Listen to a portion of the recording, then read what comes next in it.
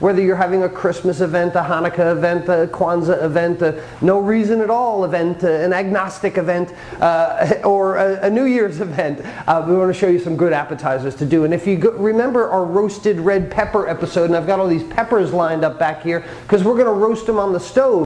We want to cook these over the open flame. If you don't have a gas stove at home, you need direct source conductive heat. This means your barbecue grill or your electric broiler. You can't do this on an electric stove, and no, you can't do it with a creme brulee torch either. That would take all day long. Step one, roast them all. The roasted peppers out of the ice water bath, this skin will now just rub away. Once my peppers are shocked and all the skin is rubbed off them, now they need to be filleted. And if you remember from episode 20, we'll fillet the pepper by cutting in between the pith and the flesh and then cutting radially around it to give us one nice fillet like that. So taking my goat cheese mixture and, oh heck, the spatula. Let's just take our hands and spread this out on our mixture as best I can, hands being the best tool that you have in the kitchen. So once I've got all the goat cheese, my goat cheese mixture spread out on my peppers, now this becomes a very simple thing to do.